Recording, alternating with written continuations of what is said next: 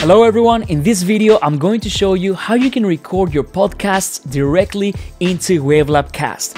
WaveLab Cast was designed from the ground up to be the ultimate one-stop solution for recording, editing, mixing, and uploading your podcasts. And it has all the tools you need to create your podcasts fast and effortlessly.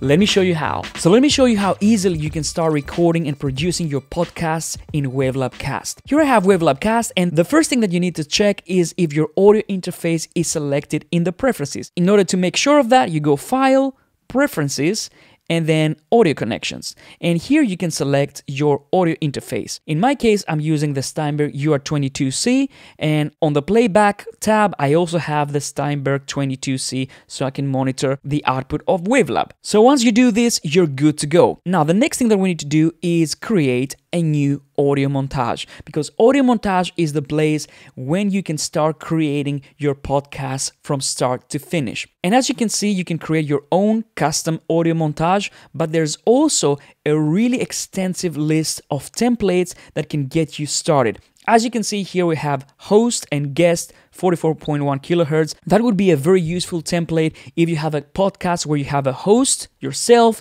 and maybe a guest. So you need 2 voiceover channels. Then we have host and 2 guests, host and 3 guests, host and video, because WaveLab Cast can also support video, host, music and sound effects, and so on and so forth. In my case, I want to have my voiceover, music, and sound effects. So I'm going to select this template. And as you can see, WaveLab gives me the audio montage with all the tracks ready to go. Now, if I want to start recording my voiceover, it's as easy as selecting my track here. Then I can record enable it, select the input that I want to use from my audio interface. In this case, I'm going to select the first input of my UR22C, and pretty much I'm good to go. Now, all I need to do is hit record, and now I can start recording my podcast.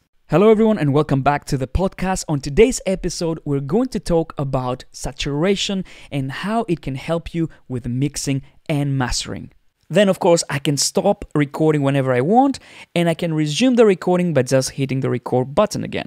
And stick around because we have a very special guest on today's episode. And then of course, I can start editing, trimming my audio. I can even do crossfades very easily.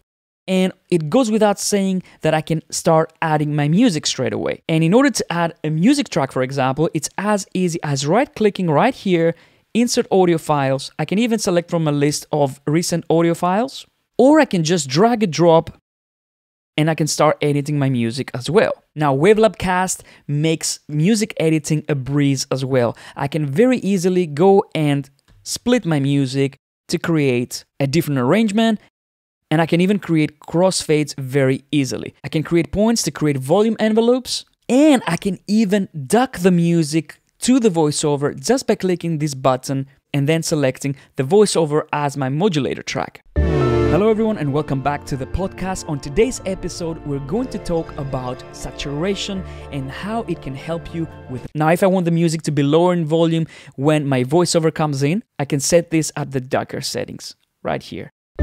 Hello everyone and welcome back to the podcast. On today's episode, we're going to talk about saturation, and it goes without saying that if you want to start processing your voiceover to get a great sound, it's as easy as going to the track inspector and activating the different modules. And these effects are really easy to use. They don't have any complicated parameters. They're designed so that you can get to the sound as fast as possible.